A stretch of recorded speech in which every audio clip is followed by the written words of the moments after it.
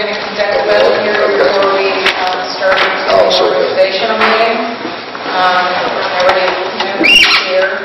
So the purpose of the hearing is to accept any input into the budget. It's been available since the middle of December.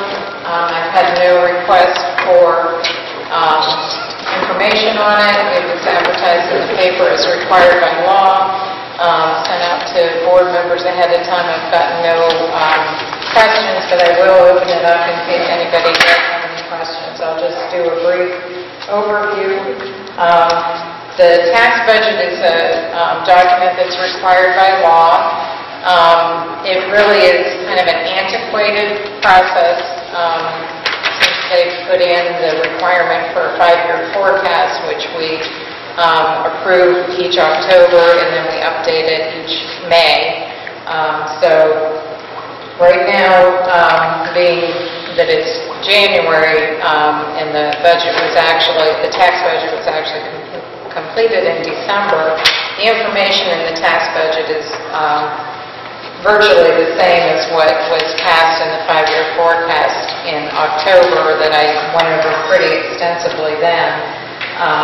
But I will kind of go through it. It is a little bit different format, not really as much information on the general fund as what we see in the 5-year forecast, but it does provide also some information on other funds in the district that are not included in the 5-year forecast. So generally, the amount of mills that have been passed by voters over the past several years is 28.9 mills. The mills have been reduced by law down to where we're actually only collecting 20 mills because of a House bill called 920, which was passed in the late 80s, I believe. And so really, for the general fund, we collect 20 mills. And several years ago, we moved the inside millage that is allowed by the Ohio Constitution or given to the schools by the Ohio Constitution of 4.6 mills for Columbiana was moved to the Permanent Improvement Fund, and those dollars are used to repay the debt on the high school and then also now on the securities that we refinanced and issued to renovate Dixon Elementary. So the 4.6 mills is tied up for debt repayment. Exhibit 1, which is the third page in the budget, it begins the general fund information, and it basically gives us 3 years of historical information.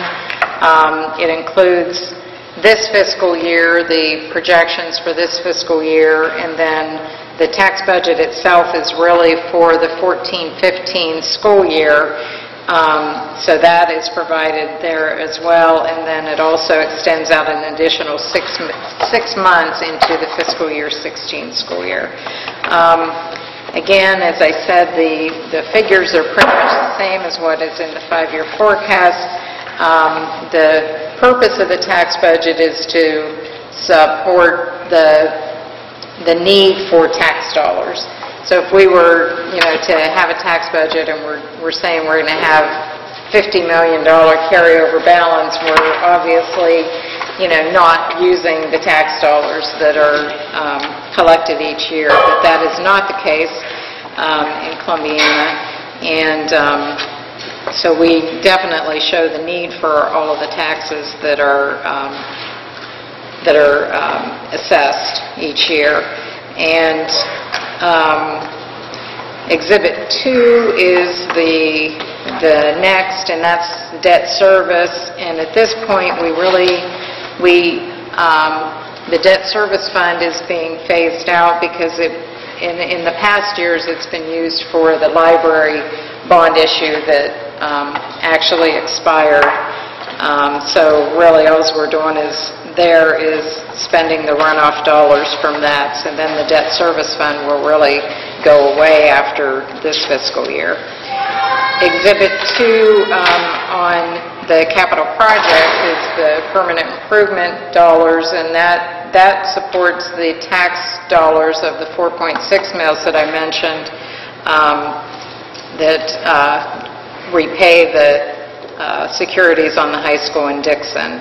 And you'll see that there on the Exhibit 2 entitled Capital Projects at the top. And that generally shows how much we expect to collect in taxes and shows the expected expenses from that, which are mainly just the debt or the lease repayments for the building projects. And then Exhibit 3 goes into the other funds in the district, and that is really only for the 2014-15 school year, what we anticipate to have going into the school year, what we anticipate to spend in each fund, and what we anticipate the balance to be in those funds. That's really just for informational purposes. Nothing real out of the ordinary with that either. Exhibit 4, it's just required that we list capital outlay that's expected to be spent. From the general fund, we expect about $127,000 in capital outlay. That includes generally computer replacements, maintenance, capital projects that we would have, and then in the permanent improvement fund, we have the monies there again for the building projects.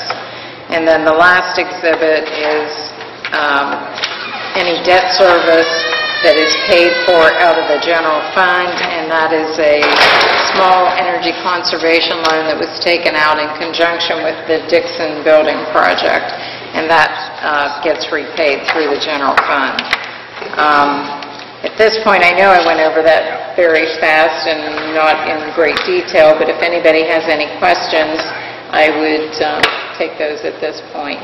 So the capital projects, Lori, are basically the high school and Dixon. Correct. And those are shown on Exhibit 2 on the second page on Exhibit 2, is that correct? Yes. All right, so that shows revenues, then expenditures under capital outlay. Are those two projects, or does that include also other tangible personal property, equipment, whatever that may be purchased? Generally, that because of it being a tax budget and needing to show a need for the taxes, generally I plug in some money there in capital outlay to show that future dollars are going to be allocated to spend any balance that could potentially be remaining. Generally, with the permanent improvement fund, the way the debt is structured, it's structured so we're going to build a little bit of dollars in there, and then the payments continue to go up as the tax revenue goes up over the years.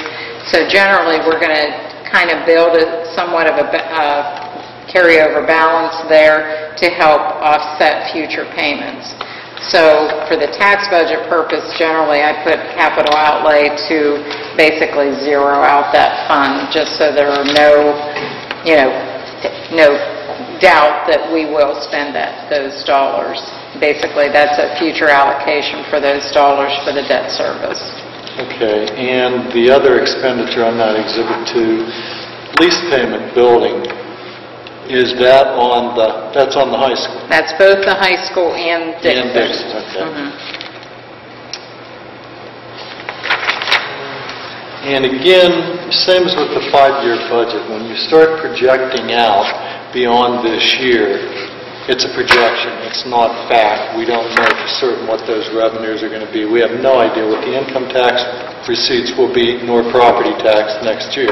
Right. Yeah. Okay. I mean, they're based on historical and, factors that I've built in, whether it be a 1% increase or, building is on an income tax, assuming that there's going to be somewhat of an increase, but obviously I don't know what that increase will be until those dollars come in.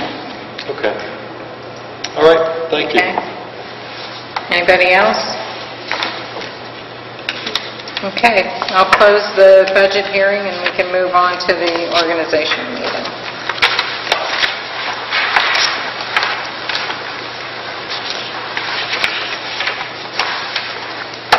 Okay, I call this meeting to order.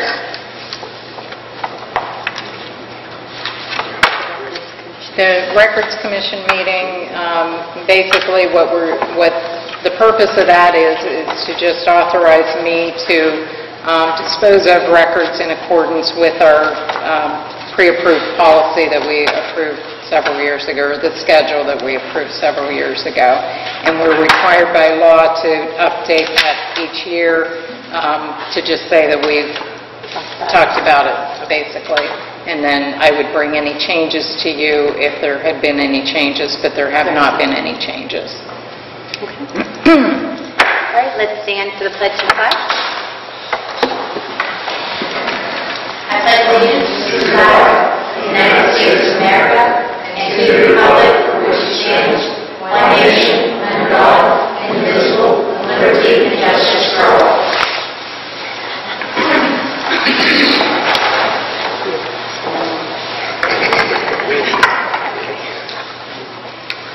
All right, Mr. Karen, Mr. Clerk, and Mrs. Whitmer, please rise. And I'm just going to read this, and if you agree, once I've completed the swearing in, just answer, I do.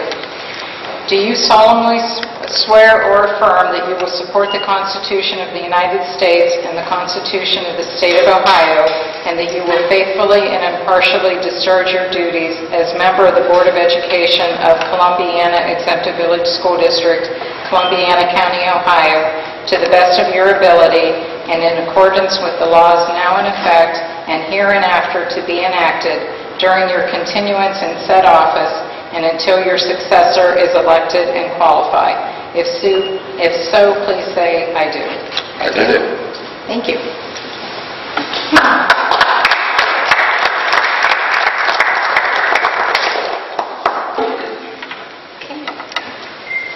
Call the roll.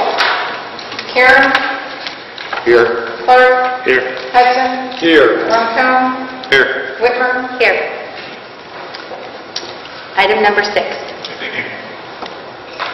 Make a motion that we adopt the agenda. I second it. Discussion. Call the roll. Hudson? Yes. Karen? Yes. Clark? Yes. Ronco? Yes. Whitmer? Yes. Motion passes. Item number 7. Election of officers for 2014. Nominations. President.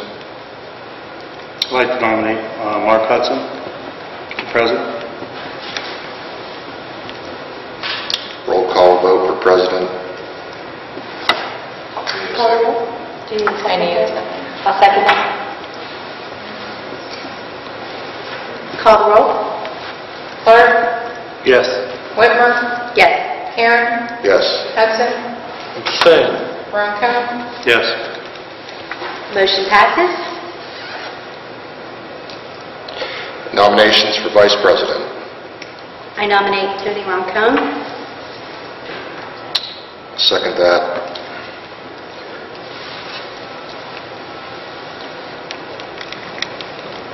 Discussion. Call the roll. Whitmer? Yes. Karen? Yes. Clark? Yes. Hudson? Yes. Ronco? Abstain. Motion passes.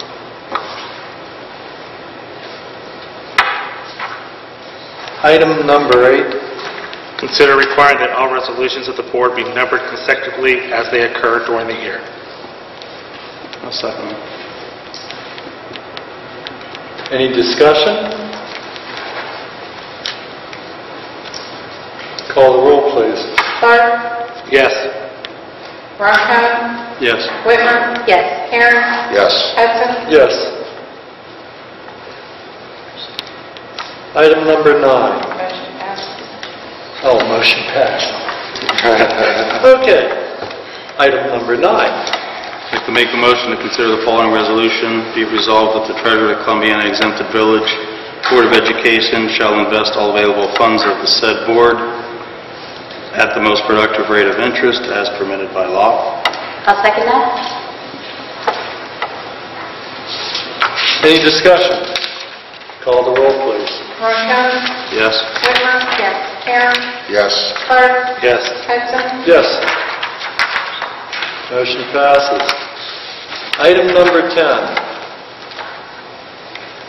I'd like to make a motion to consider a resolution on authorizing borrowing, whereas when there is an insufficient amount of money in the treasury to meet current monthly operating expenses of the school district, and whereas it is necessary to obtain funds from some source in order to meet said deficiencies then incurred. Be it resolved that the treasurer of the Columbiana Exempted Village School District, Columbiana County, Ohio, be authorized to borrow the necessary amount up to $100,000 from the bank that offers the most advantageous rate of interest per annum, said loan to be solely made against anticipated receipts of property taxes and income tax, exclusive of the tangible personal property tax receipts, and said loan not to carry over the end of the current fiscal year, nor be made under any borrowing authority that may exist pursuant to the provisions of Section 133.301 of the Ohio Revised Code. I'll second the motion. Any discussion? Call the roll. Whitmer? Yes. Karen? Yes. Clark? Yes. Hudson? Yes. Ronco? Yes. Motion passes. Item 11. Consider resolution authorizing the request of an advance of tax monies. Be it resolved that the treasurer of the Columbiana Exempted Village Board of Education is hereby authorized to secure advances of tax monies from the county auditor when funds are available and payable to the school district. I'll second that motion. Discussion? Call the roll. Aaron? Yes. Clark? Yes. Hudson? Yes. Ronco? Yes. Whitmer? Yes. Motion passes. Item 12. I'd like to make a motion to consider a resolution authorizing payment of bills. Be it resolved that the treasurer is hereby authorized to pay all bills when due within the limit of appropriations. I'll second that. Discussion? Call the roll. Clark? Yes. Ronco? Yes. Whitmer? Yes. Aaron? Yes. Hudson? Yes. Motion passes. Item 13. We can make a motion to consider a resolution authorizing modification of appropriations. Be it resolved that the treasurer is hereby authorized to make necessary appropriation modifications to keep the budgetary accounts in balance as the need arises. I second it. Discussion? Call the roll. Ronco? Yes. Whitmer? Yes. Aaron? Yes. Clark? Yes. Hudson? Yes. Motion passes. Item number 14. I move to consider a resolution designating depositories. Be it resolved that all banks that have an office in Ohio that maintain FDIC insurance are designated as acceptable depositories for the Columbiana Exempted Village School District for the purpose of purchasing certificates of deposit. I'll second it. Discussion? Call the roll, please. Whitmer? Yes. Aaron? Yes. Clark? Yes. Hudson? Yes. Ronco? Yes. Motion passes. Item 15. Consider setting dates, times, and places for meetings for each regular meeting of the board for 2014. These shall be as follows. January, which is today, Tuesday, 1/14/14, in the CHS Media Center at 6:30 p.m. February, Tuesday, 2/11/14 at 6:30. March, Tuesday, 3/11/14, 6:30. April, Tuesday, 4/15/14, 6:30. May, Tuesday, 5/13/2014. June, Tuesday, 6/10/2014. July, Tuesday, 7/8/2014. August, Tuesday, 8/12/2014. September, Tuesday, 9/9/2014. October, Tuesday, 10/15/14. November, Tuesday, 11/4/2014. And December 2014 or 12, December 12 or December 9th, 2014. I'll second that. Discussion? Call the roll, please. Karen. Yes. Clark. Yes. Hudson. Yes. Ronco. Yes. Whitmer. Yes. Motion passes. Item 16. Make a motion to consider resolution establishing a service fund as provided in Ohio Revised Code 3315.1. Be it resolved that the service fund of the Board of Education of Columbiana Exempt Village School District be established at $4,000. I'll second that. Discussion? Call the roll, please. Clark. Yes. Ronco. Yes. Karen. Yes. Hudson. Yes. Whitmer. Yes. Motion passes. Item 17. To make a motion to consider establishment of rates of reimbursement for expenses incurred by district employee unless established otherwise in a negotiated agreement while traveling on prior approved school business as follows. I'll second that. Discussion? Call the roll, please. Ronco. Yes. Whitmer. Yes. Karen. Yes. Clark. Yes. Hudson. Yes. Motion passes. Item number 18. I move to consider resolution establishing the following petty cash fund as listed below. The treasurer shall be the custodian of this fund. I second that motion. Discussion? Call the roll, please. Whitmer. Yes. Karen. Yes. Clark. Yes. Hudson. Yes. Ronco. Yes. Motion passes. Item number 19. Consider appointing Lori Posey, treasurer, as designee for public recording or records training for each board member and hereby directing her as such to attend public record training sessions on behalf of the board as required by law. I'll second that. Discussion? Call the roll. Karen. Yes. Clark. Yes. Hudson. Yes. Ronco. Yes. Whitmer. Yes. Motion passes. Item number 20. Make a motion to consider the resolution authorizing the superintendent to hire staff between board meetings. Be resolved to authorize the superintendent during periods when the board is not in session to make offers of employment directly to candidates for either teaching or non-teaching positions on behalf of this board and to acknowledge the acceptance of such offers on behalf of this board, subject to subsequent vote of ratification by this board. Provided, however, that upon ratification by this board, the employment shall be deemed effective as of the date and time of the employee's acceptance of the superintendent's offer. Nothing in this resolution shall require the Board of Education to employ or continue to employ an individual who has not provided a criminal records check satisfactory to the board, who has not satisfied any other prerequisites to employment created by law or board policy. The authorization provided by this resolution shall commence on January 2014 and it remain in effect through January 2015. I'll second. Discussion? Call the roll, please. Clark. Yes. Ronco. Yes. Whitmer. Yes. Karen. Yes. Hudson. Yes. Motion passes. Item number 21. To make a motion to consider the resolution authorizing the superintendent to accept resignations between board meetings. Be it resolved to authorize the superintendent on behalf of the board to accept resignations which may have been submitted by employees during the times when the board is not in session, subject to ratification by this board. Provided, however, that upon ratification by this board, such resignations shall be deemed effective as of the date and time of the superintendent's acceptance. The authorization provided by this resolution shall commence on January 2014 and remain in effect through January 2015. I second it. Discussion? Call the roll, please. Ronco. Yes. Whitmer. Yes. Karen. Yes. Clark. Yes. Hudson. Yes. Motion passes. Item number 22.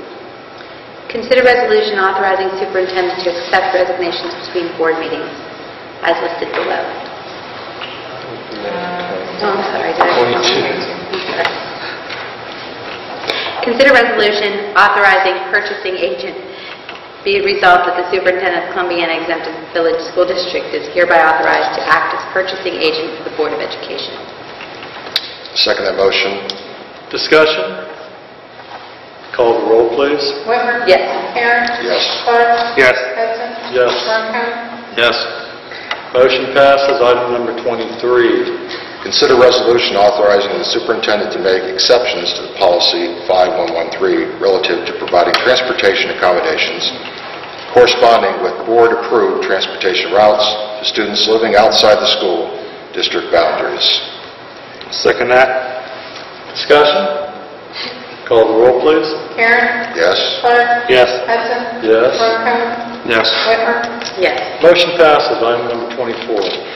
Make a motion to consider continuing the membership of the district in the Inter-Tri-County League, ITLCL, through the close of the 2014-15 school year, and empowering the superintendent, high school principal, and athletic director to make necessary arrangements for the establishment of this athletic schedules. I'll second that. Discussion? Call the roll, please. Clark. Yes. Ronco. Yes. Whitmer. Yes. Karen. Yes. Hudson. Yes. Motion passes. Item 25. To make a motion to consider appointment of delegate and alternate to the OSBA annual conference as provided by bylaw 0153. Okay.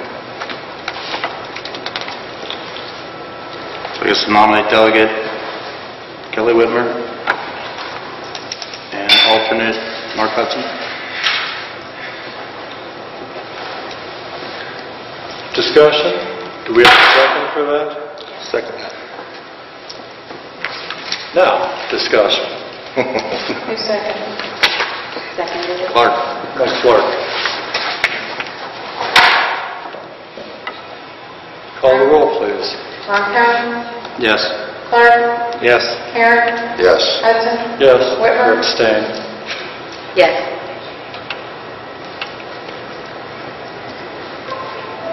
Motion passes. Item 26.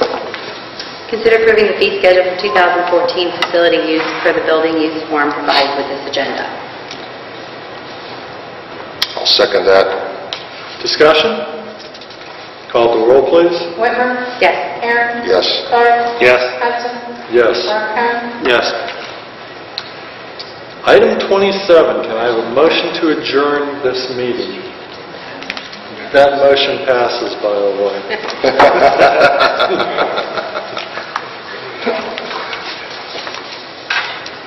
I'll second it. Who made the motion to adjourn?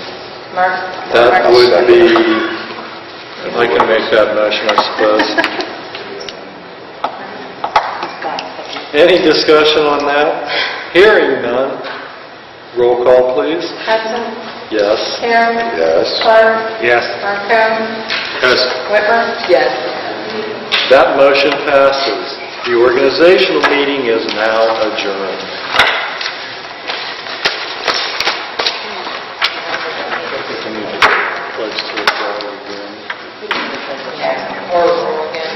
No, I didn't think so. Okay, item number 3. I need a motion to adopt the agenda. I'll make a motion to adopt the agenda. I'll second. Discussion? No discussion? Roll call, please. Whitmer. Yes. Ronco. Yes. Karen. Yes. Clark. Yes. Hudson. Yes. Item number 4, superintendent's report, and that motion passed.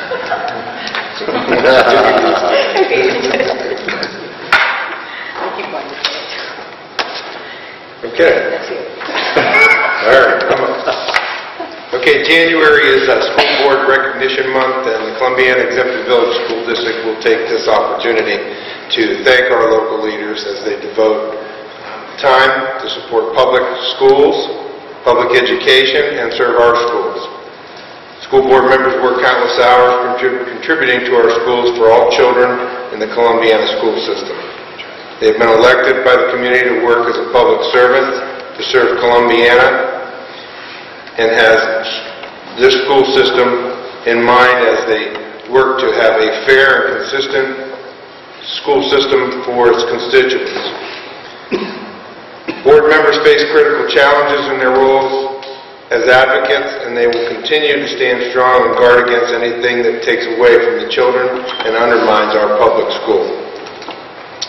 Even though they are making a special effort in January to show appreciation to our board members, we realize their many contributions reflect a year-round commitment. They generously give themselves to ensure that the decisions directly affect our schools are made by representatives of this community, people who they are close to our schools and know that teachers, parents, and students are at the forefront. Their ultimate goal is always focused on the future success of the children of the Columbiana Exempted Village School District. At this time, I'd like to recognize each of our Board of Education members with a carnation and a certificate of exemplary leadership and service to Columbiana schools.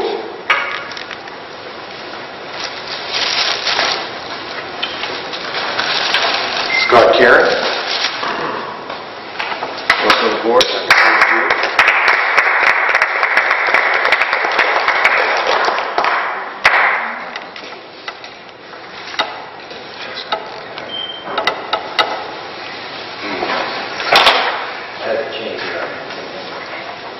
Michael Clark, newly appointed board member.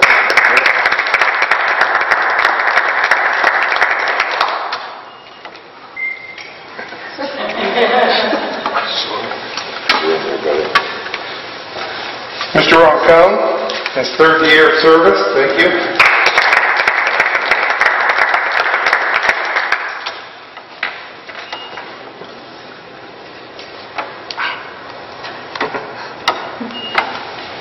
Mr. Mark Hudson in his fourth year of service.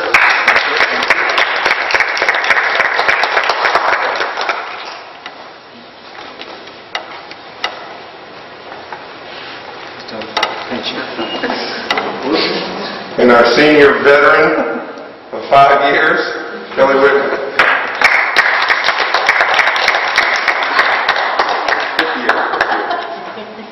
And I also have, although they're not here tonight, I'd like to recognize Dr. Jay Ertl in his time that he's committed to the district over a 10-year period, and Mr. Randy Guy leaving the board after 8 years. So we'd like to thank both of them as well.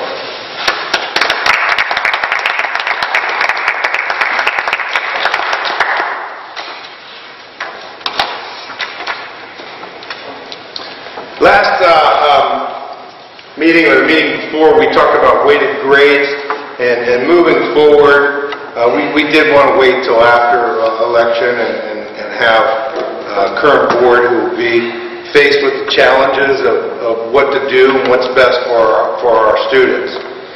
Weighted grades are one of those things that we believe are something that would be to the advantage of Columbiana students. And I have a couple things up there. You were provided a document that later on you're going to have in the agenda that has the details here. But some of the things that I want to just touch base on so that you have an understanding of what weighted grades are and why we might have them. First of all, they provide for a fair and balanced top 10 valedictorian and salutatorian, and I'll get into how that works. 51% of colleges do not recalculate GPAs. They take what schools give them. We're on a current 4-point system, and our students compete with other districts for merit scholarships and things that are out there on a 4-point system when they may be on a weighted system. And I'll show you how that may look with different types of courses that may be taken. But when our kids who take the most challenging courses, with AP courses, with calculus, chemistry, physics, essentially are competing with kids who are getting weighted grades in other districts for those same courses. Students who take a more rigorous course are rewarded with a higher GPA.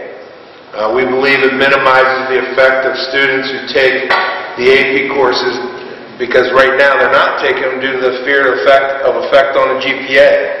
So if you take an AP course and get a B in it, and you take a regular course and get an A in it, you put yourself in that position to take the more rigorous course, the more challenging course, and that fear is it's more difficult Why would I take that when the partner who my classmates who I'm competing against can take a lesser difficult path? And I'll show you a little bit about what weighted grades might look like. It's kind of tough to see it on this screen. I apologize, but this projector isn't working well with this newer laptop. Your regular grades from A through F would be a calculated grade point of 4 for an A, a 3 for a B, a 2 for a C, a 1 for a D, and a 0 for an F. Where in a weighted position, they would be 1 up, 5 for an A, 4 for a B, 3 for a C, 2 for a D, and a 0 for a failed course. Here's an example, and since you can't see these very well, I'm going to have to point to what we're talking about. A student taking a general science class gets an A, 4-point scale, they get 4 points, in a weighted class would be a 4. A student who takes a physics class who gets a B gets a 3 on a 4-point scale, a 4 on a weighted scale. So they've taken that more challenging course, and on a weighted scale, that fear factor of dropping the grade point below that 4-point average because they took the more difficult course is not there. But it also rewards students in the case of a calculus course. Here's a calculus course that they would get a 4 in a regular class for an A and a 5 in a weighted. So it rewards them for taking that more challenging course where someone in a class that took an Algebra 1 gets an A, they get a 4, they get the same for a calculus course on that 4-point scale. So it rewards them in the sense for going out, taking that more challenging course, and getting that A. I just went down here, band, history, English 11, French 3 would be a weighted course, yearbook, and advanced PE, which would not be weighted. And that person that took this lesser with one really challenging course would get a 4.0 for getting all A's. Whereas this student here who got all A's except for that one B, and I can't even read it, would get a 3.875. And yet they took 3 challenging courses with chemistry, physics, and an upper-level foreign language.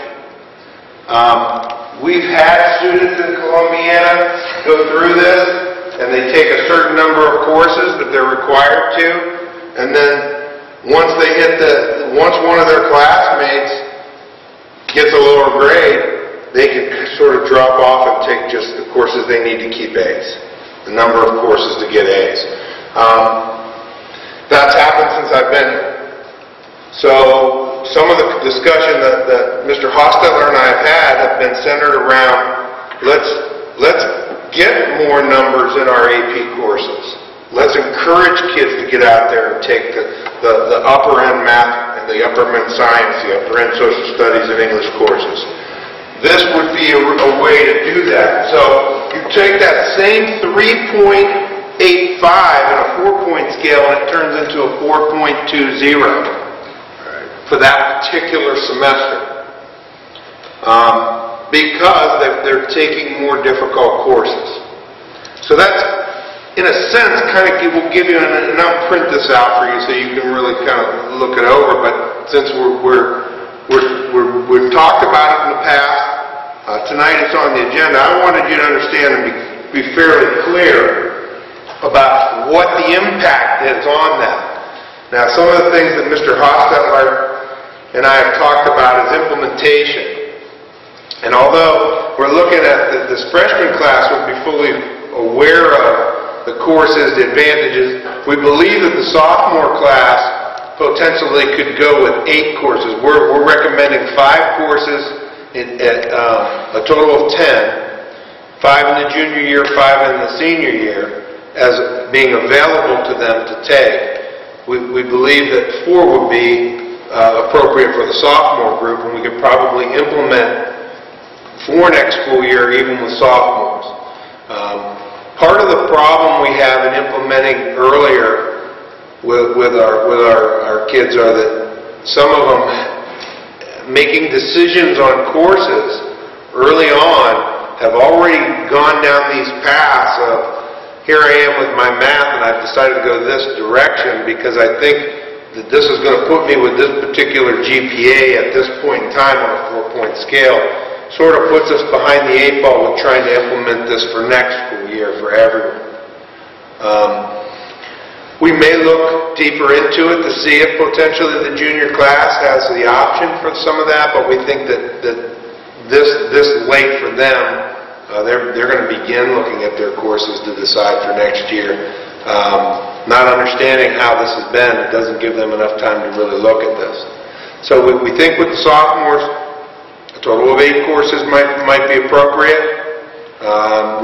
8 meaning that they can choose from math, social studies, science, English, and an upper level foreign language, but only 4 would count towards that. So if you're that person that chose that math direction early on and didn't put yourself into that place to compete for those top 10s, those higher GPAs, that you won't be penalized because we've moved to the system. Now, the advantage is if you look at just that semester grade, that 4.25 would be calculated into their current grade point average each semester.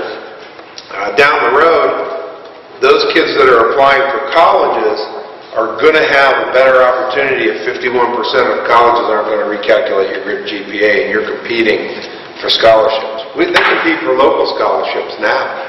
And they miss out on some of the local ones simply because they've taken some of the top courses. Their ACT scores are strong, their SAT scores are strong, but some of those requirements are looking at the GPA, and that's what they're competing against.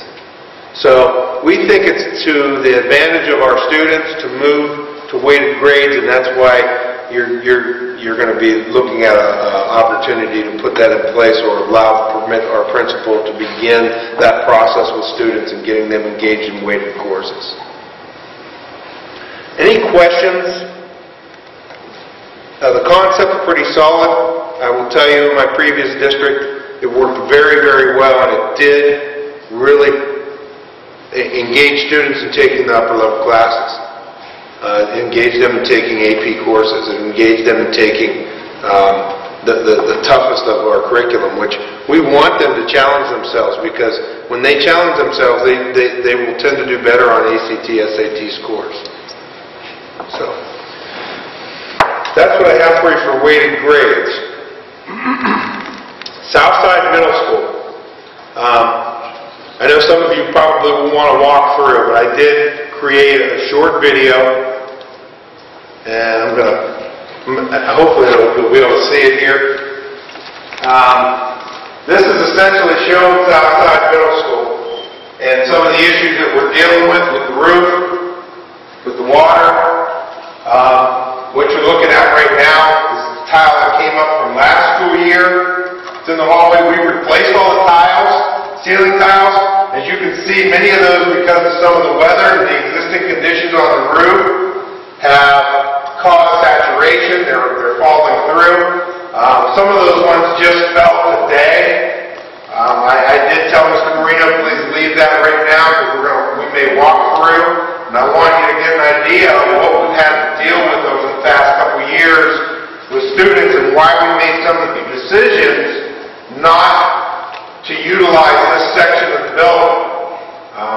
There's a lighting fixture out in front of the office that filled with water, caused issues, but really you're looking at a lot of them. We put the ceiling tile, as we put the ceiling tile back in for fire reasons, we wanted to air that out. You can see that just the ready to fall, this one's dripping. We definitely have and continue to have some serious issues, and this is why we recognize our students in these areas. This should give you a pretty good look. This is from this afternoon. Mr. Marino and I walked around the building and videoed some of the things for you to look at. forward, trying to make determinations on where we need to go with Southside Middle School.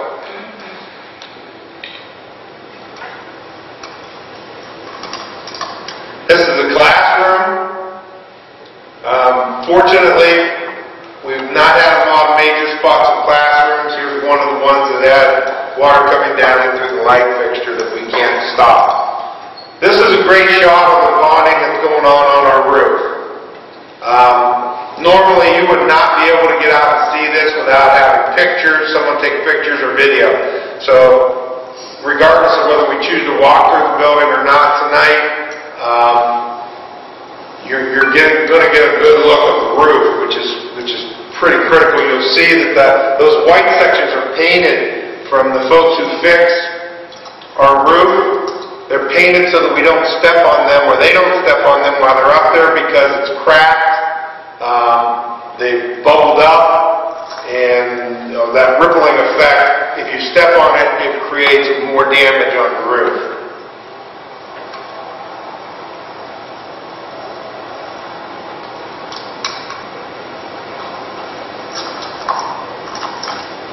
That's that section out towards the back. Look at this backwards. So this is our over top of our music room, which we are currently using.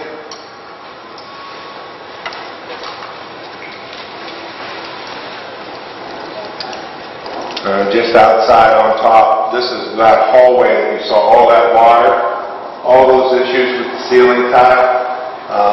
And this is a real clear example of what one of those pumps look like that if you step on it, it creates a major problem for a roof.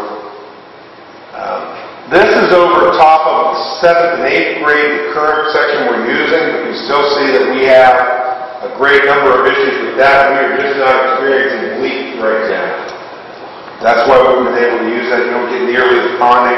This is standing on that section looking down at the rest of the roof. As we look down through that area that goes over the office, the 5th and 6th grade section over there to the far right.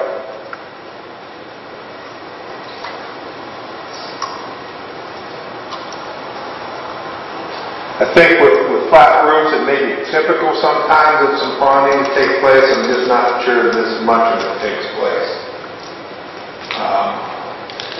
This is some of the other things that we were looking at fixing, some of the sealant, some of the tile, the inserts in the cafeteria, just to get an idea of the tile that needs to be done. Some of them have been done with odds and ends. This is electrical box, phone system wiring. It's okay, that's because I was in the boiler room. A lot of the things that we had planned to do with the bond issue, this is a critical issue here with the fire alarm system. This is the look inside of it, just how antiquated that it really is. Certainly would be part of the bond issue that we were hoping to work on. These units here are, I think you call them Nesbitt units. They are the heating units in the classroom. We've already replaced 6 of them. At Jimmy's work schedule, just for parts, $120 each. Now, if we had to have somebody come in and do that, it would cost us a great deal more. The case work in those classrooms are pretty similar throughout. This is an example of one of the classrooms, and the doors, and the area of what really needs a great deal more attention if we had plans to fix through a bond issue.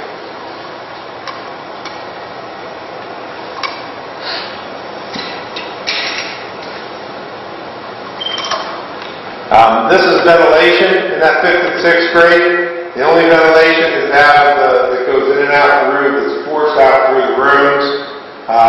You can also see the cosmetic and whatnot of the middle school restrooms. Many of you have walked through this, many of you have seen this. This is really just a reminder of what it looks like, what we're dealing with, what are the things or issues that we have in front of us.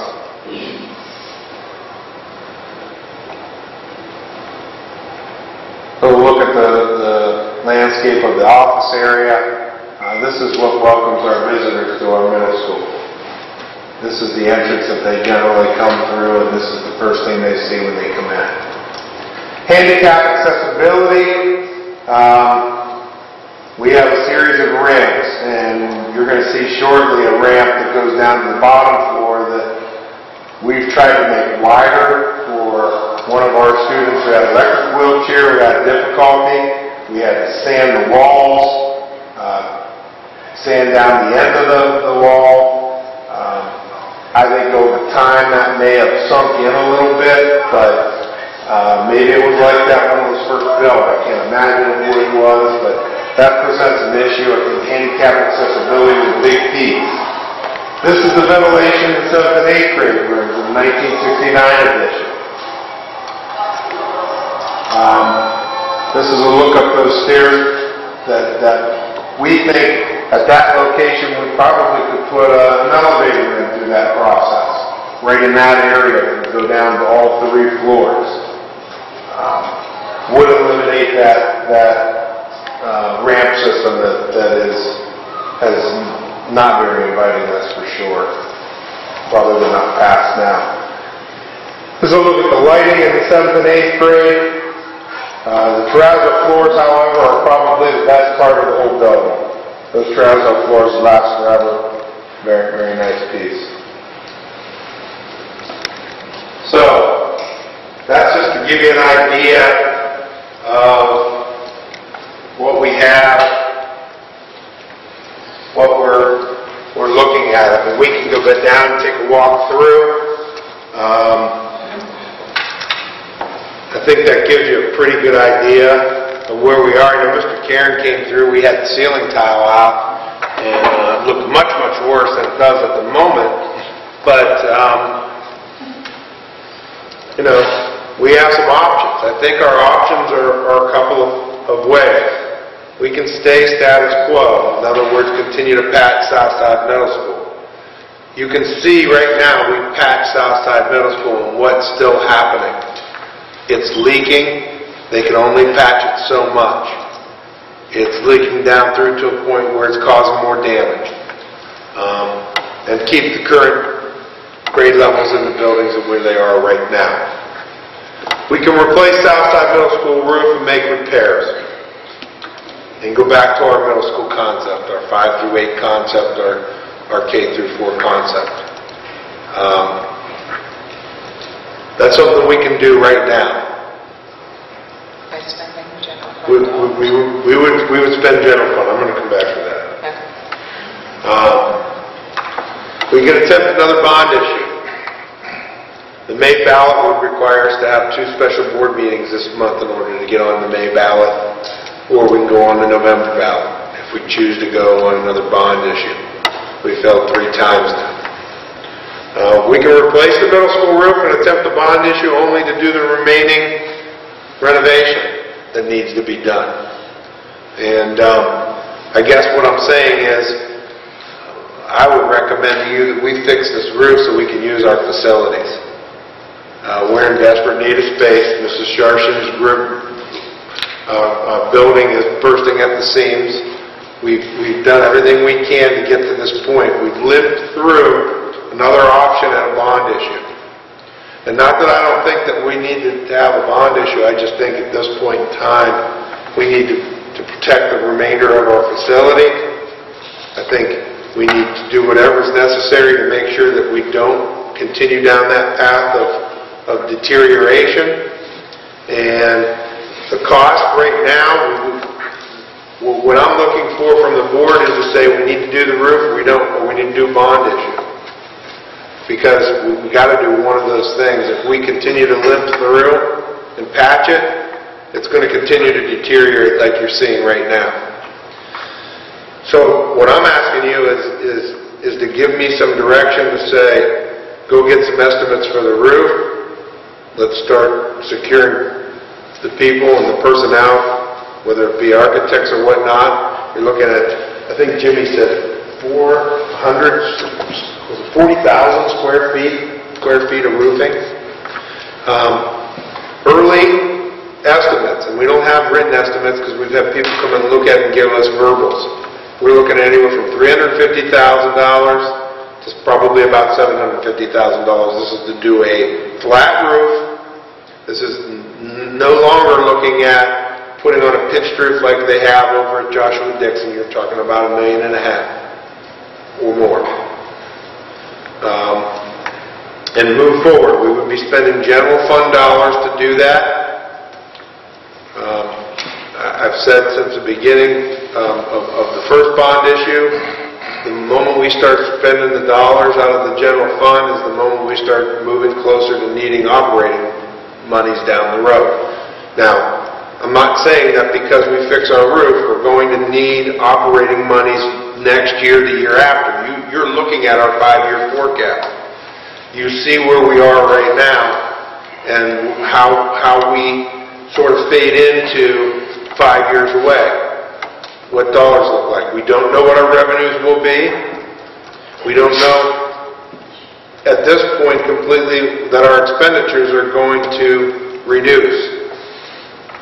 But we do know that from a standpoint of space in our district, we need the space. We just added an ED unit where we're combining classrooms with other classrooms. And we're going to be moving teachers on carts, and that'll be the next step if we continue to stay in our existing scenario.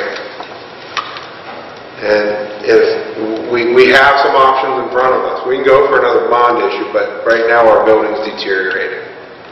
It continues to deteriorate, and I have a lot of concern for that.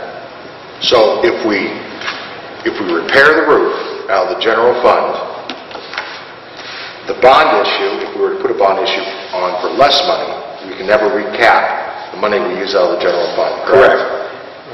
So it's an expenditure that goes away and it comes out, and now we're looking at our capital going down. Absolutely. And Mr. Karen, I would tell you that having gone through 3 bond issues already, just from my own feeling, and I'm not going to tell you that I won't roll my sleeves up again and go after it and do the best I can with our communities and get out and continue to show what's happening. But I think we got to make sure we don't let our building get into a position where we can't recover it, and I think we're moving that direction. But you're right. The moment we spend money out of the general fund for that, we don't get it back by having a bond issue. We can't recover those dollars. They're gone. Now, I would tell you that if we fix the roof and then go after the renovation piece, it would be less money, because that would come out of that, and we wouldn't be looking at a pitched roof, which was significantly more. Maybe our potential for passing the remainder of the renovation would be significantly higher. Maybe. And now we'd be asking for less money. I think you just answered a question that I was going to pose, which is, if we fix the roof, that's not all that needs to be done, because fixing the roof isn't going to update the fire prevention system or the fire alarm. Whatever you showed us that looked like it had tubes in it. I'm not sure that I have a TV that old. That's not going to touch things like that, correct? Correct. Fixing the roof, it's going to be fix the roof and put new tile. All right? We have to replace insulation that may be wet. Any wet insulation would need to be replaced. Any wet tile. I would almost consider putting new tile in, but we went back and replaced the tile. We probably purchased, I don't know, maybe $1,000 worth. Yeah. Just to... We spent about $1,000 to replace the tile that needed to be replaced for fire issues. And so some of it's new, but, we potentially could replace all the tile once we fix the roof, because you see what's happening to it now. We put tile in all those areas that have open spots, and they've either caved in or saturated now to the point at which they're going to fall in. Summertime will help us, no matter what the situation, because generally we don't have that kind of ice and snow and whatnot on the roof. But we need the educational space. Fortunately for us, we're not losing students, and that's a real positive. But we need the educational space. Our teachers are doing a great job, and I think they'll do a great job no matter what space they're in. But and they usually roll up their sleeves and do what they have to. But I think we just need the space, and we're running out of space at Joshua Dixon. So one of the choices is spend general fund dollars on a building that was built in 1960, has never been renovated. So we're going to put a new roof and new tiles, hopefully, on a building that the infrastructure is 50 years old. Yes. Okay. And that's why we were looking at a bond issue to fix this. Right, well, the point is, at this point, is for myself or anybody else to make a decision based on this, I feel as though that an architect would have to look at the building, look at the structure of which we have now, look at the roof of which we have now, and give us feasible estimates for how much it would cost and the longevity of that particular roof and the building will be thereafter, so that we can make an educated decision as to what to do with that. But in my opinion, the most important thing is that we have to think about is, in my opinion, is the children, their education, and the buildings of which they're in, to make sure that we're giving them the best education, the best building, the best facilities that we can possibly give them within the budgetary means that we have. That's what we're here for. Although the general public has an obligation also to participate within what takes place in our schools. They have, they have to help us maintain these particular schools. I understand that the state has taken away our dollars and things like that, and have taken away dollars and continues to take away dollars. Then again, for us to use our budget and pull it out of the general fund, that could hurt us later on down the road. And sometimes the general public doesn't understand these things of where we run and what it can do to us later on down the road. So all of a sudden we use this general fund money, and then 3 years down the road we're going, we need to pass a levy now. And we don't have the money to pay our teachers. Now our students and the education of our students is suffering, and I'm not into that at all. So. Yeah, and I agree with you. Everything you said is absolutely 100% positive. I agree with what you're saying. The downside is this. As we look at open enrollment, I need to start considering not accepting open enrollment students because we are bulging at the seams in many cases.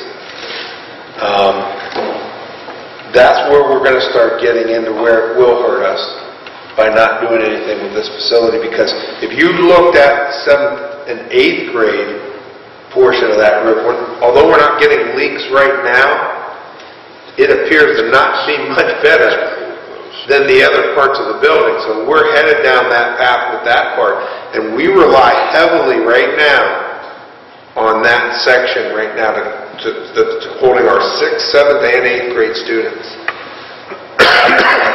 I can't tell you that I'm not going to have to look at not accepting some open enrollment students to push a 6th grade down to a Joshua Dixon and a 7th and 8th grade into the high school. I want to try to avoid that. I like the middle school concept. It works well for us. I think it works well. And unfortunately, we're posed with, do we invest some money into this facility, or do we just continue to limp by and hope the public will save us? They've already told us 3 times they're not interested in saving us. So, in this case, I just think we have to do what's right to save that facility at this point. I agree with you. We need to spend the money on an architect to come in, to evaluate it, and give us the costs. But that money that we spend for the architect's not going away either. We're not going to recoup that either. We would have if we passed the bond issue, because we would have been able to spend for the architect to come in and do that under the bond issue. We don't have that luxury now. So yeah, I think we need to have an architect come in and give us costs, give us estimates, make sure we're not spending money in a facility that should be condemned, right? I don't think it's going to be condemned. I've been through it. I know that, I think that the roof stops that leaking, we can work on it from there. We can't do anything until we stop the water from coming in. Don, have you looked at all, as you were just talking about the building being condemned, I was looking at all the water and getting a headache, thinking about if I was in that building and it's that moist. From a mold standpoint, if we wait too long, then we're going to have a potential issue from a health standpoint. I would tell you now, as you walk through there, we have it separated right now. We have a doorway right now we're using just to restrict access to that part of it because of the water's so much. There's a significant difference right now just from the 7th and 8th grade wing, that 1969 edition, to the rest of the building. When you walk in, you get that sense of smell of musty right now. So we know we have to stop it or it's just going to continue to get worse. We haven't seen any evidence of molds or whatnot developing, but that doesn't mean that continued water problems are going to not stop that.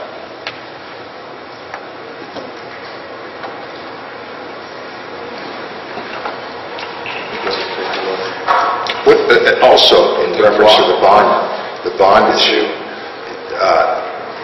with the things, because the public has said no several times, obviously, and part of it may be the total amount of money that we're asking for also. Could be.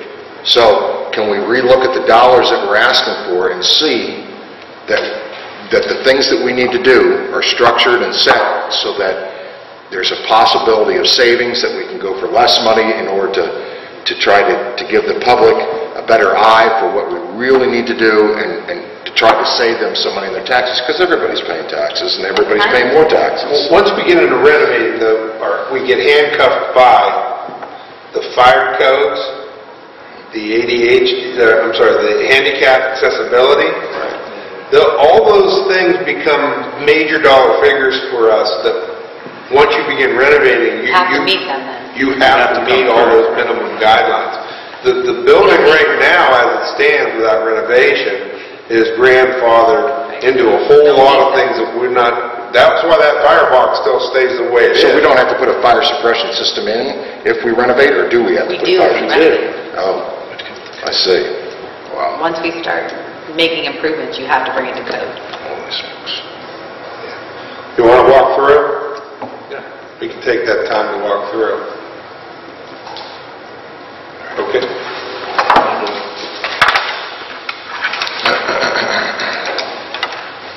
Will you follow us, or you can wait here?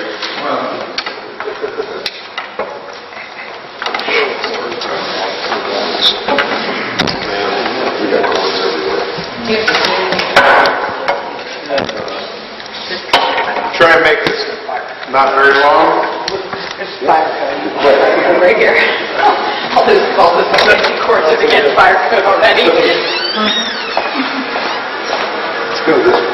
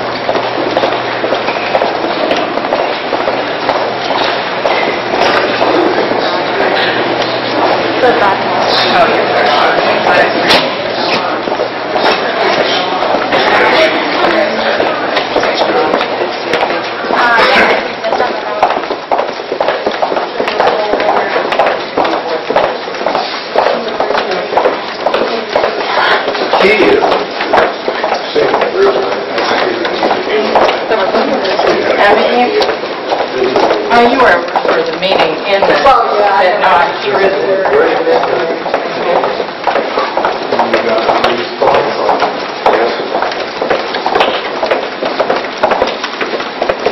I mean, step yet, Oh, 10,000? You? You? Right. I saw you. I walked 4 miles and so that was good.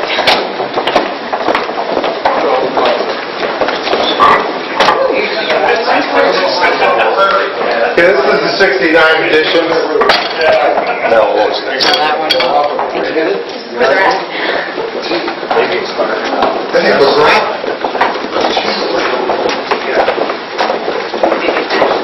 Flat roof that holds moisture, ground holds moisture.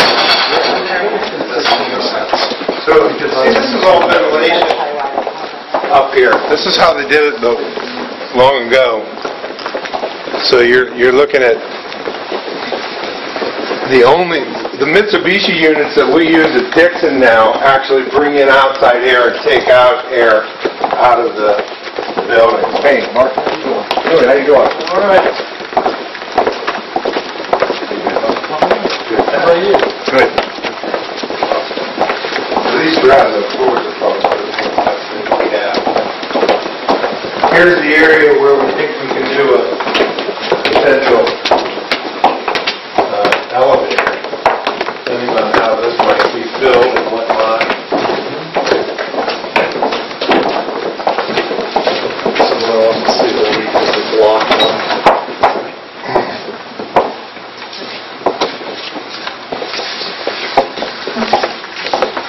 Here we go.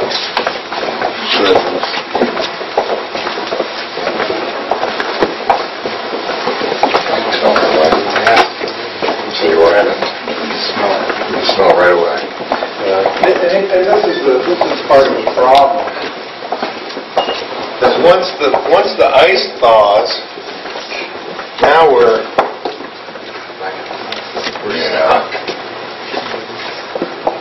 it just pours in. And then until winter is over, you can't get a roofer contractor to come out to the patio. Like we did all school year, these are the types of things that would happen. We'd put a bucket or a waste can, we'd collect the water, and kids had to go down the hallways. I said, no way, we're not doing this again, and that's why we said, let's move the 5th grade down to Dixon.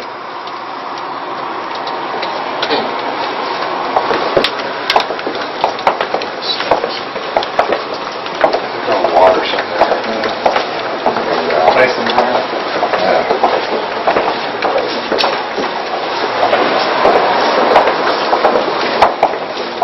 These are very similar tiles that were used at Dixon, and we went over top of them. They are asbestos tiles, but as long as you don't pull them up, and they don't break and happen whatnot, you're fine. Now remember, they didn't do these floors like they normally do. Right. The cleaning that took place, that didn't take place over the summer because we weren't going to use this section. But we had to replace the ceiling tiles for fire code issues to make sure that we weren't in any difficulty there. But we had them out because we were trying to find the areas, making sure that we could air it out, and then put it back in.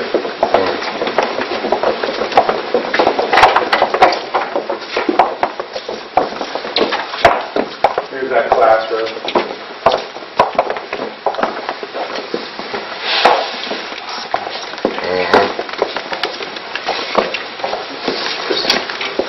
She used to have a teaching desk right here, and it just drip water. Remember this, Lisa?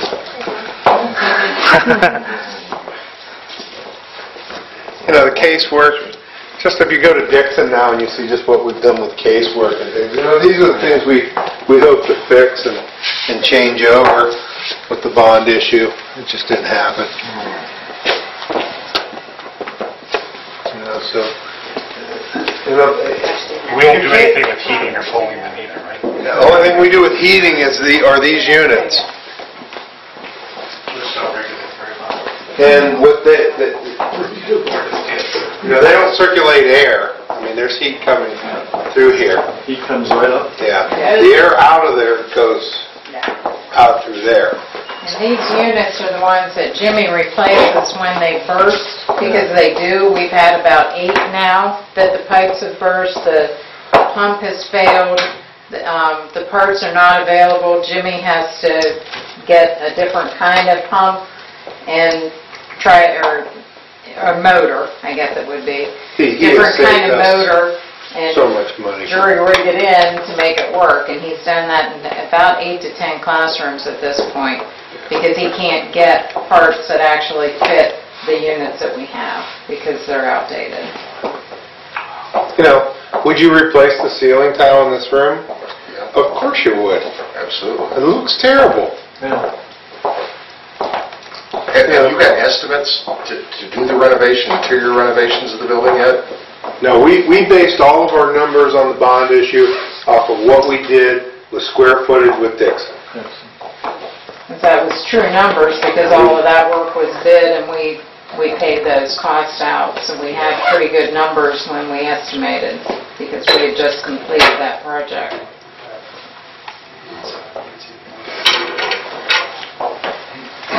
Well, the roof will save the rest of the building. But this, I mean, yeah, you can't change old.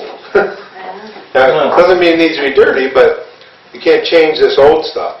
This is stuff that would be replaced had we passed the bond issue. We would put new casework in here, we would put lockers or whatnot, or casework in over there where they hang their coats. You know, when the kids came in through here for class, they had their books stacked up. We had milk crates, right, Elise? Remember? I do remember. Yeah. Yeah. So, I mean, it just wasn't the best case scenario, because there aren't lockers in this facility, this part of the facility. So, casework would have replaced all this. This would not be repaired that way. Now, it doesn't mean that teachers don't come in and decorate and make their rooms as welcoming as possible. It's just, you get what you get at this point. But the roof eliminates this stuff from appearing, and then we can slowly but surely make this stuff look presentable and okay. And eliminate that water issue that may cause mold, that may cause increased asthma issues and whatnot. well, I think we want to make sure that the general public understands that if we take money out of the general fund, We don't put it back. we don't put it back. It's gone. And we don't have the extra money, from what I see, to spend. And I don't think the general public, they think we have lots of money in the budget. And it's not. It's not. That's been our problem since the first bond issue. I don't know how we get that across the general public, that we don't have all this extra money to spend to do these things. But it's a responsibility of the taxpayer to maintain the buildings of which they built since 1960-something, when they were built. They paid for these buildings. 1961. Right. 62. Right. That's what we need to... Yeah, the problem is, it's a 50-year-old building. Right. And when I look around it, I can tell you all about my memories, and I was a whole lot younger when I was in this building. But, you know, it's disgusting, because now I'm looking at it, and just since last spring, when we tried to do the Easter egg hunt, that event in here, and I realized it wasn't cleaned up, but this building is starting to deteriorate and deteriorate fast. You know, I don't think the public understands that. Their idea is taxes are a difficult thing, make do. But I think the problem is, and the disconnect is, we really can't make do with this building the way it is. And you just told us we can't continue to operate on two buildings, or we're going to basically be out of the middle school concept, which I think is a concept that's been around how many years now. And we're going to go back to an elementary and a high school. And that's apparent having with my 7th or 8th grader in high school. No. About that age. No, they're not prepared to be in that. No, they That's aren't. why we have a middle school, to bring them up through so they can get educated in a different way, so they're prepared for high school. Yeah. Well, the reason I showed you the roof for the 7th and 8th grade wing is because the thought process is this stuff's not happening there, and it sort of isn't, because they've been able to patch it to a point at which it's not leaking. But look at the issues. The same issues are beginning to develop there that are prevalent here. It's only 7 or 8 years newer. 69. Exactly, yeah, Right. 69. It's not exactly a whole lot newer than this is.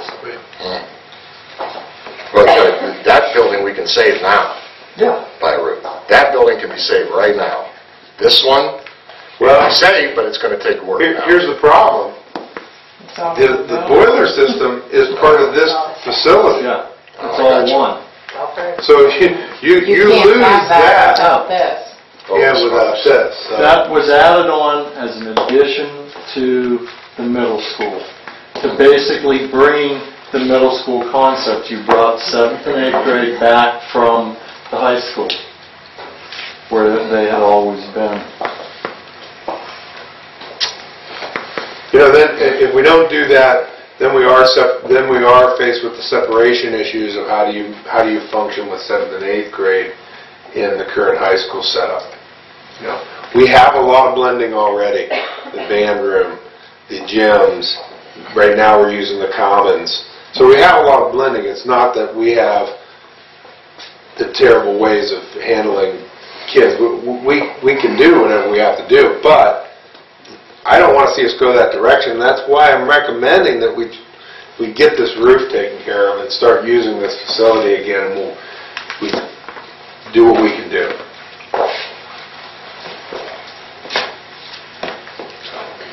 And if you want to start walking back, I don't know if you want to look at the boiler room, but it's nothing really to look at. But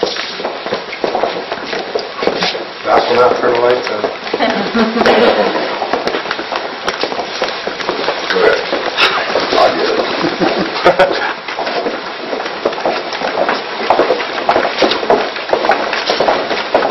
So it's better from the last time you toured it with the ceiling Oh my gosh, it was like, what is it? They call it Freddy Krueger. That made a great horror movie in here when all the ceiling tiles were down. It was fun. So there you go, you guys. Halloween function. Oh, it would have been unbelievable for Halloween in here. Oh, we could have done a haunted house. That's what we should have done. Yeah, raise our money that way. We could have done that. $100 a minute. Yeah. That would have been great. Visit the Columbiana haunted school. I would have went to it. And you didn't have to hardly decorate. Yeah, exactly. Wouldn't have taken much. Little paint here. Yeah.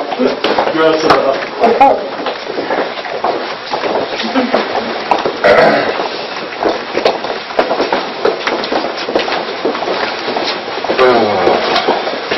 You want to look at the ramp. Oh, the ramp. That was the other thing. Classic. The ramp's crazy. Yeah, that's crazy. She has to go up and down. That's what I said, when she starts with you, it's just like anything. You're just At the bottom, once you down there where it building permit, curves into that classroom, we had to actually shave off some of the Some of this corners wall. for her to be able to make the turn. I don't even, well, the building was designed long before anybody really gave much of a thought, but I still can't. I mean, this looks like a bomb shelter.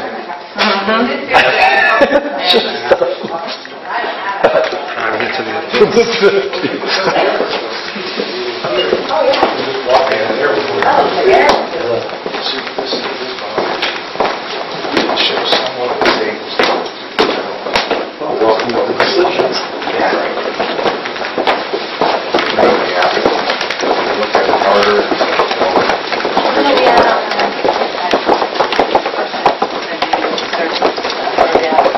Don, how are we doing 6th grade in this part? It's part 69 and Oh, 6th grade going out?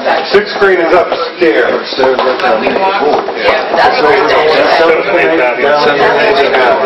that was the original. Before that, 7th and 8th grade, and 8th was upstairs. Now they've been kind of mixed. going on up there, we're going fine. That's night and day. Oh. Right.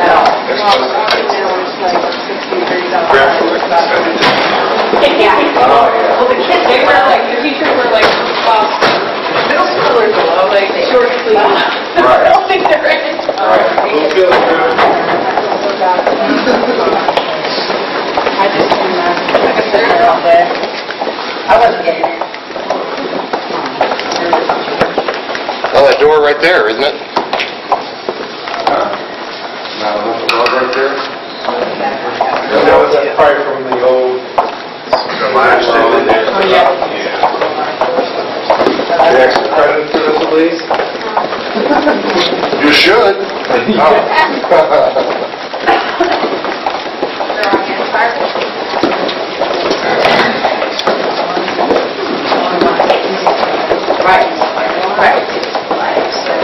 Oh, Elise had 7 points last night. I watched her.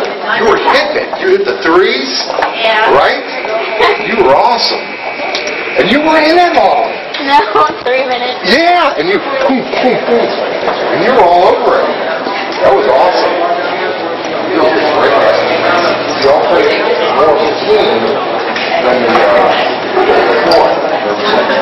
You guys were all over the guys. You guys were passing.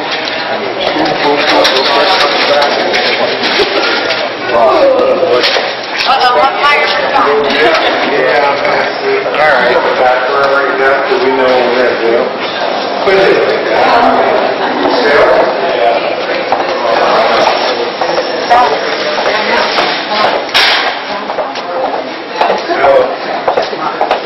you want to bring in the consultant? Before we're going to decide until we know we want to do We administrated the basketball game.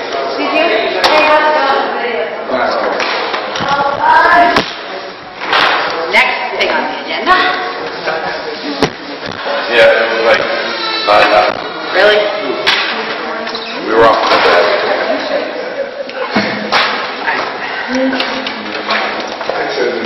Get in there, buddy. Don, you need to get the rest of your stuff done like 3 minutes. Yeah.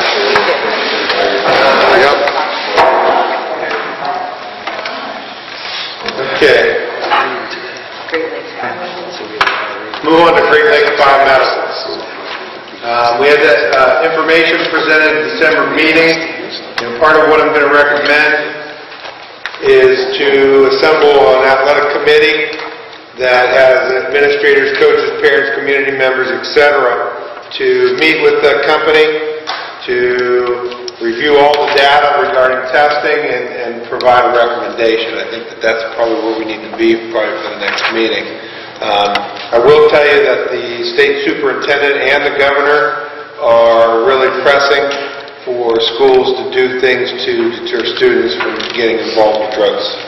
So I had some statistics. I'm not going to read them since we did our tour. We'll go to the next one. In the 2014-15 school year, we're going to go from days to hours, and I've tried to just throw a couple bullet points on here. I gave you the document, but I still don't think that, when originally the legislature came out, there was a real wide spectrum of what you could potentially do in that changeover, and they're really now constricting that. Part of the things that I've listed here,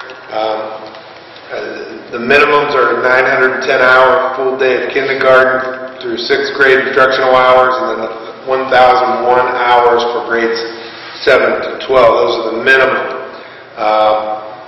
Calamity days will no longer exist as they are. Schools may use excess hours above the minimum number.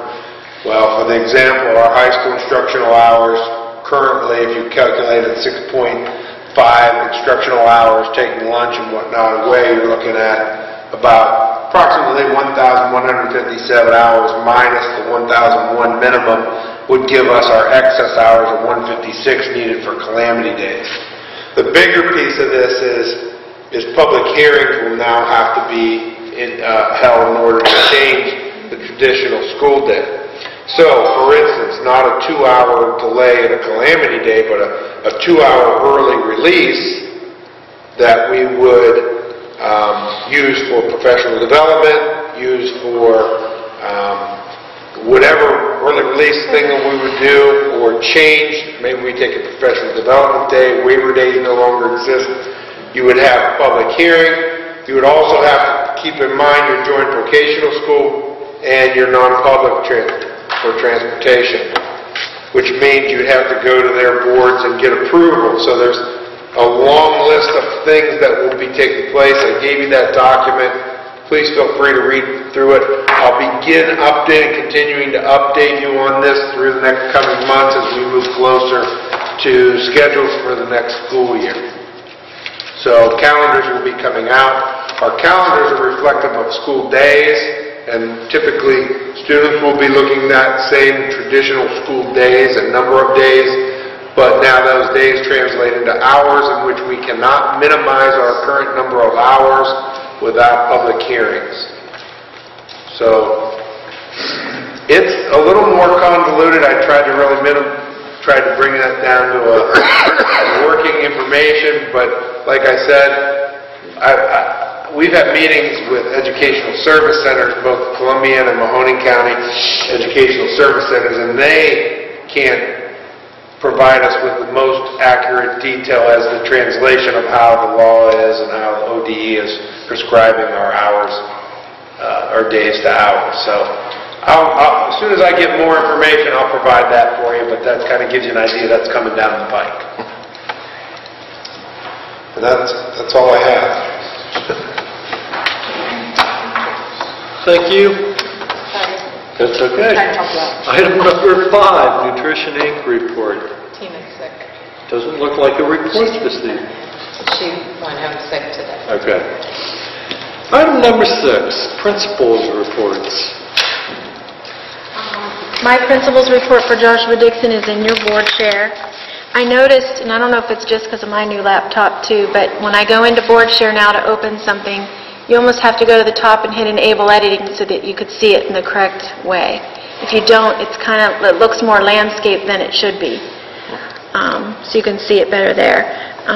First, congratulations to the new board members. Thank you to all of our board members. We just appreciate your commitment. Really grateful to have you. I know you make some tough decisions, but thank you. Under Curriculum and Professional Development, walkthroughs, observations, and evaluations continue as our first rounds come to an end. January 29th is our next Race to the Top Transformation Team meeting, and as of the beginning of December, all Dixon staff has completed 8 hours of SLO training. So we'll be ready to start working on some SLOs, looking at student growth measures as the other 50% piece of teacher performance. Under Student Achievement, OAA prep continues with intervention and enrichment. Our 5th graders will have a DARE graduation ceremony on Thursday at 1:30 p.m. Anyone that would like to attend is welcome. On Friday, January 17th, ends our 2nd grading period in our first semester. Report cards will go home on January 24th, and all of our intervention assistance team meetings continue. Under Health and Wellness, Dixon students participated in I believe it was Blue Cross Blue Shield and Radio Disney sponsored it. It was called Get Active, Get Fit, and they had to track times where they were active each day. We had 100% participation, and we won a Radio Disney dance party that they're coming in to do for our kids in March. The kids are really excited. They just found out today. PTO, the next meeting is January 22nd at 6 o'clock. 3rd and 5th grade intramurals have started. They'll run through February. Mr. Hurdle is doing the 5th grade, and Mrs. Moore is doing the 3rd and 4th grade. Aiming High from the Family Recovery Center continues to come in, K4. And a special thank you to everybody. We did our 7th annual Giving Tree this year.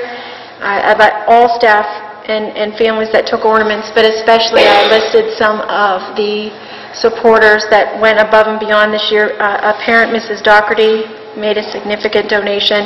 Our Interact and NHS Club, Gamma Eta Sorority, Making Kids Count, PTO, Christ the King Church, and our local Rotary. And in addition to the gifts, and I did put the thank yous, there's a whole folder of thank yous that I sent to all of them in your board share as well, so that you can see specifically who donated what. And I'd like to point out that in addition to all the ornaments, Rotary gave me money to finish ornaments, buy food for families, and they donated a winter coat for every child that was on the giving tree. And I did then go ahead and list some dates upcoming in January. The main one would be the DARE graduation. You're more than welcome to come on Thursday. And the next PTO meeting, if anybody wants to attend. And that is my report for January. Southside Middle School Good News Report. I'd like to congratulate the new board members as well, and the entire staff of the middle school. Would like to recognize our Board of Education and thank them for their hard work and their continued support throughout the school year. Music department, the Southside Middle School Music Department held their annual holiday concerts right before the vacation. We had packed houses.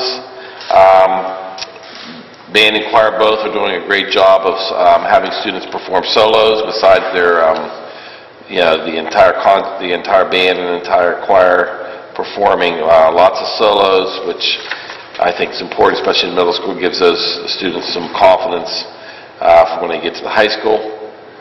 And I want to thank Mrs. Cowden and Mr. Chipperian for their hard work to pull off the concerts. Also, just before Christmas vacation, our 8th grade class, members of our 8th grade class went to Dixon under Mrs. Silver's direction, and they worked with their younger schoolmates at Dixon. They shared holiday spirit through their writing abilities and through reading stories and working with younger students. Something I know her students enjoy, and our students get a lot out of working with the younger kids. Sports, all of our sports teams are continuing their winter sports seasons. We will be hosting a wrestling tournament this Saturday. This is our big Saturday to host wrestling. Basketball teams will begin tournament play as early as February the 8th, and we'll be hosting some girls basketball tournament play here at the high school and at Southside. We're going to probably be utilizing both gyms. Mrs. Sharsham already hit on the continuing evaluation process. She also hit on OAA prep is going on also at Southside. Some important dates coming up tomorrow. We have our annual Geography Bee, which is one of our fun activities, academic activities, but it's really interesting to watch the students, how much they know about geography, national, world, so on and so forth. 1:15 in the auditorium. Coming up quickly here, February 5th, the Spelling Bee is at 1 o'clock in the auditorium, and followed up 2 days later by our Science Fair, which will be held in the middle school. So any of those you'd like to attend, we'd love to see you there. And coming up quickly by next board meeting, parent-teacher conferences, the second round, will be held from 3 to 9. And that is it for Southside. Okay. The high school report is also under board share, and I also would like to congratulate the new board members and thank all the board members for their service and commitment to the students at Columbiana. Under academics and curriculum, Mrs. Misos presented how to use Google Forms, and we're all kind of new to Google and using the forms, and she presented to our staff just last night, and it was really well received. The staff members really attentive, and she got a great response back. Mrs. Waller helped conduct the financial aid night on January 8th with Crestview and Newtonia. That was for senior parents and helping them fill out financial aid forms and other issues on how to pay for college. On the 21st, our 10th graders will be visiting the Career Center to look at all their programs. And on February 6th, the juniors are going to have an opportunity to go to Pittsburgh for the National College Fair, where they'll be exposed to over 200 different colleges. So that's exciting. Under student events, Winter Senior Night will be Tuesday, February 4th. That's at the boys' basketball game against Southern Local. New NHS inductions will be in February. Applications are going to be going out to the students on the 3rd. And winter homecoming is this Friday, and the dance will be Saturday night. Under Students Community, high school was presented with a certificate of appreciation by the U.S. Department of State for being a 2013-14 Youth Exchange participant. They visited us and sat down with us for about an hour and looked at our school, so it was nice to have them in.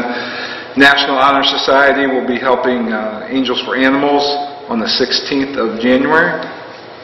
Under athletics, boys varsity basketball, they're currently 4-6. They had a big win over Bristol High School. They broke Bristol's 30-game win streak, and my wife Tracy is a graduate from Bristol, so that was nice special. Girls varsity basketball off to a really good record. They're currently 9-1, and congratulations to Bailey Mook, who recently set a single-game scoring record at 42 points, and the team with a single-game scoring record of 104 points.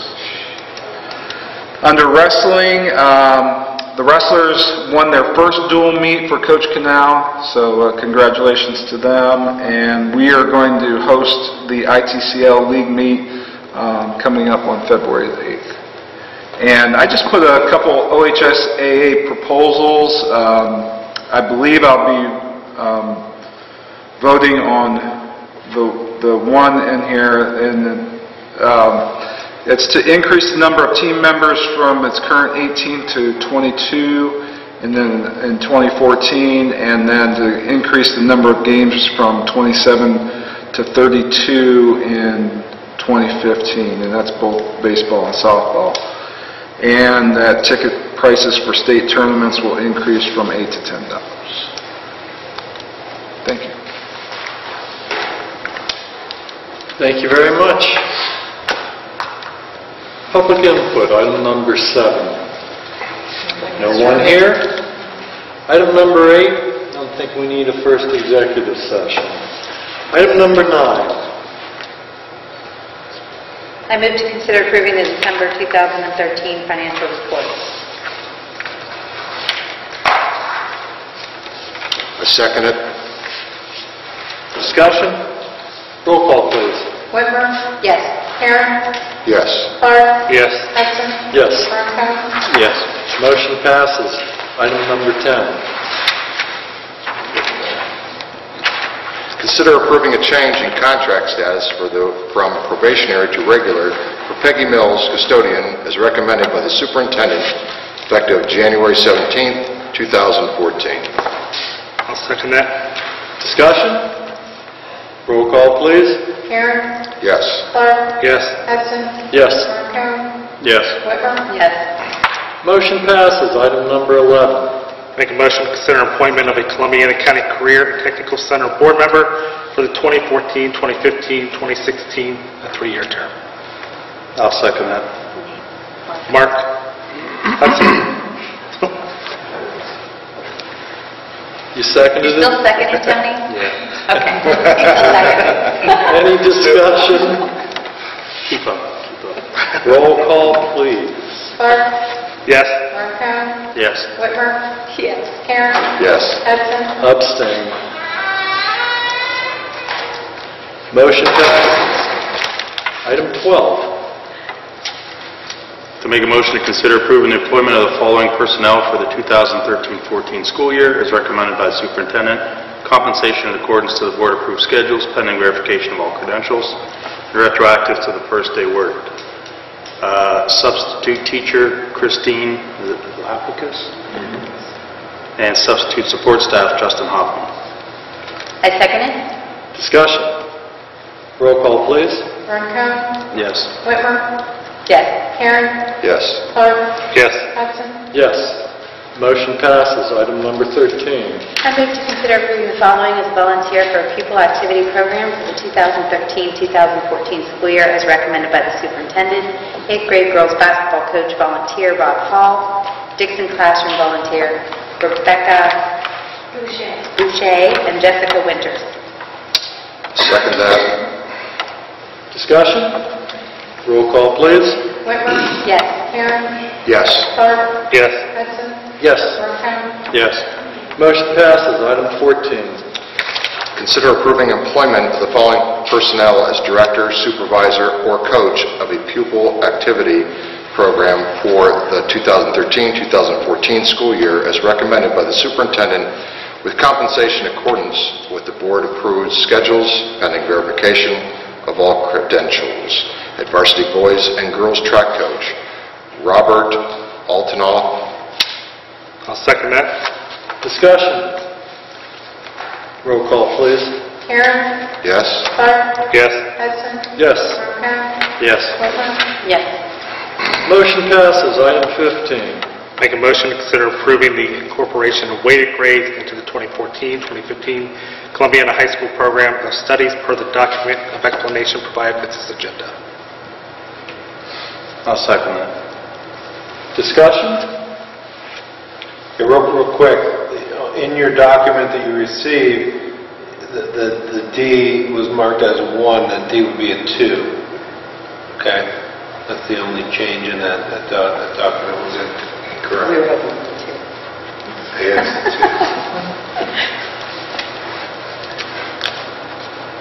Any further discussion? I, for one, think that it's a great idea, something that's long been needed. I think it encourages everybody to attain, not worry about getting a worse grade and having their grade point numbers go down. I agree. Roll call, please. Clark? Yes. Marktown? Yes. Whitmer? Yes. Karen? Yes. Hudson? Yes. Motion passes. Item 16. I'd like to make a motion to consider approving the Columbiana High School Academic Challenge team trip to the Small School National Championship Tournament in Minneapolis, Minnesota, May 2nd through the 5th, 2014. That's 2 school days, per the itinerary provided with the agenda. I second it. Discussion? Roll call, please. Marktown? Yes. Whitmer? Yes. Karen? Yes. Clark? Yes. Hudson? Yes. Motion passes. Item number 17. I move to consider approving 2014 annual Ohio School Boards Association membership dues in the amount of $3,300. Seconded. Discussion? Roll call, please. Whitmer? Yes. Karen? Yes. Clark? Yes. Hudson? Yes. Marktown? Yes. Motion passes. 18. President's report. Well, I've been told to keep that brief. Bad idea. I just do have a couple of comments. First of all, I want to thank everyone that's here. I'd love to see more people here. And I want to welcome both Scott Caron and Mike Clark to the Board of Education. I think you're going to find this enlightening, challenging, and rewarding. At least I have. I'd also like to congratulate the High School Academic Challenge team. I think that's great that you guys are competing, and I think that's, that's really good to hear that many kids are interested in it. As far as weighted grades, I've already said, I think that's something we've needed to do for a long time.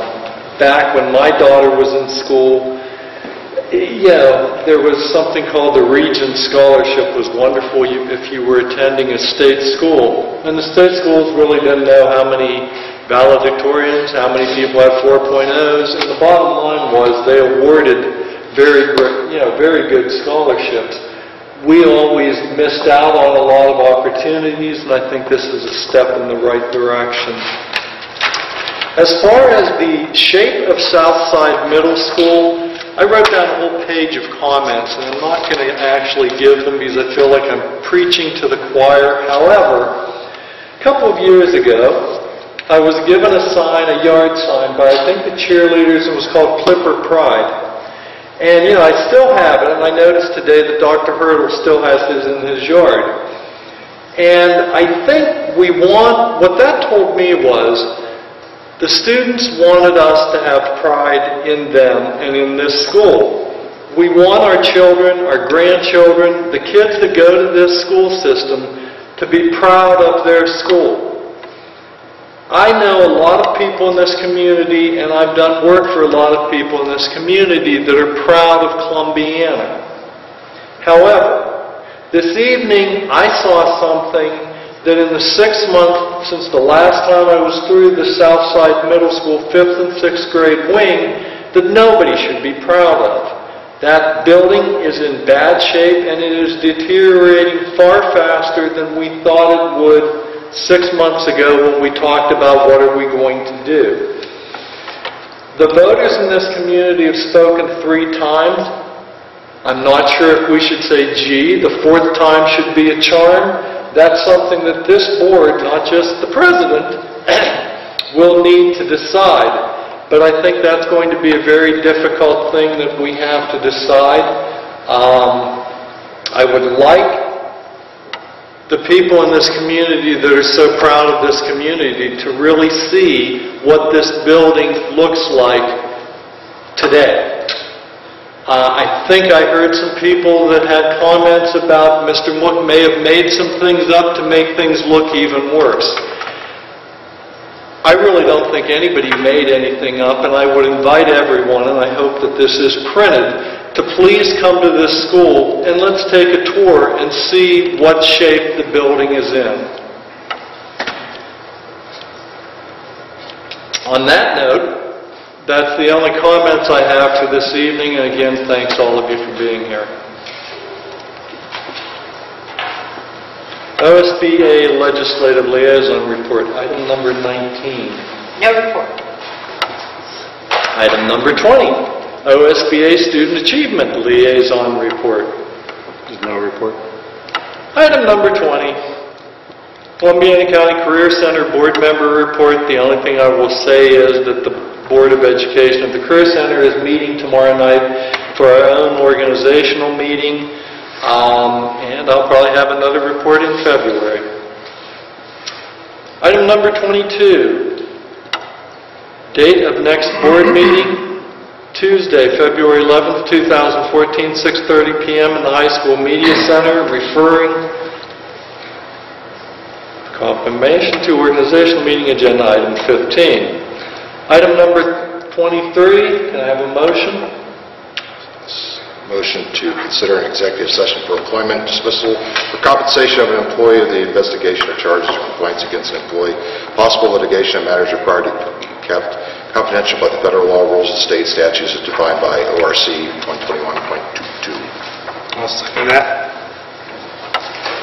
Discussion? Roll call, please. Karen? Yes. Clark? Yes. Hudson? Yes. Armstrong? Yes. Whitmer? Yes. And finally, item 24, can I have a motion to adjourn? Motion passed. No, that's true. We're good in executive Go after session. executive session. Then we can do it. Yes. Yes, then we can. Here's